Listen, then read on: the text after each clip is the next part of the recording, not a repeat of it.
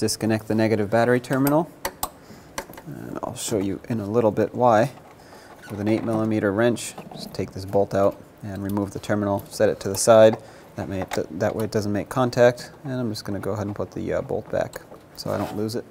So this is why we disconnected the battery, because we have to pull the starter out. And I'm not going to disconnect the wires off of it, but pulling it back might potentially cause it to make contact to the positive with any metal which is grounded. So that's why I disconnected the battery. And then with two 13mm bolts, we can unbolt the starter. There's one.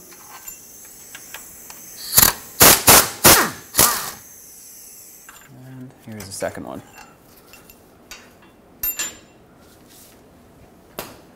Pull this straight out and just set it to the side up here, just like that. Let's unplug it, pull back on this connector and set it to the side. And then with a 10mm socket, let's remove the mounting bolt, break this free.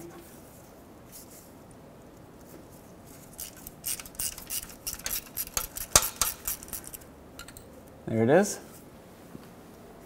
I'm going to grab this with some pliers gently and just try to give it a little twist to break it free. Sometimes these get stuck in here.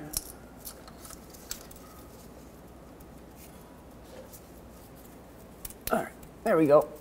So the pliers did their thing. Broke this free. Now I'm just going to very slowly work it back and forth and hopefully dislodge it from the engine block. Before I go any further, I'm just going to spray a little bit of brake parts cleaner around the sensor and get some of that debris off so that it doesn't get into the engine once the sensor is off.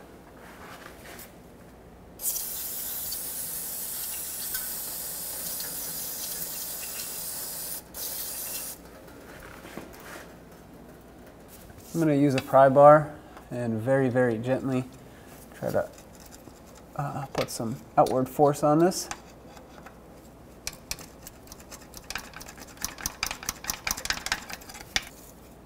There we go, it's starting to move. There it is, popped out. There's your crank position sensor. I'm gonna stick a finger with a rag in here and very, very gently kind of clean out the edge of this hole here where the sensor mounts. It's just that I don't want debris to be pushed in when I reinstall the sensor, so that's why I'm doing this.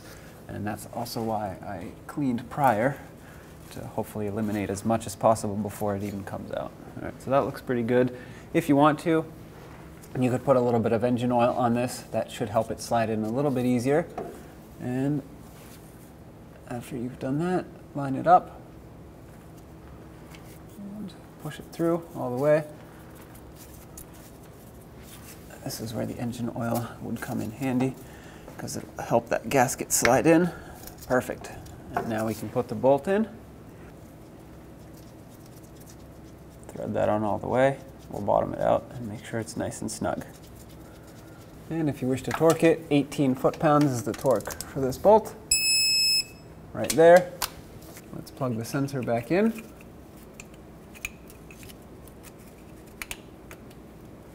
Okay, make sure the connector clicks in there and is secured. Grab your starter and line it up with its location. Slide it through. And once it's in here, start in the two bolts. I put some anti-seize on the shank of the bolts. That way, hopefully it keeps rust away from that area.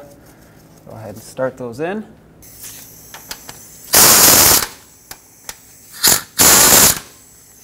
$37 foot-pounds for both of these bolts.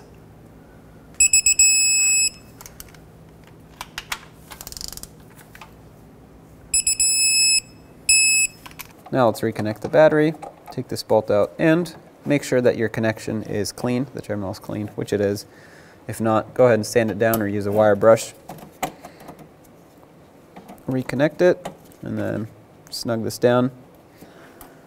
Okay, make sure that's nice and tight.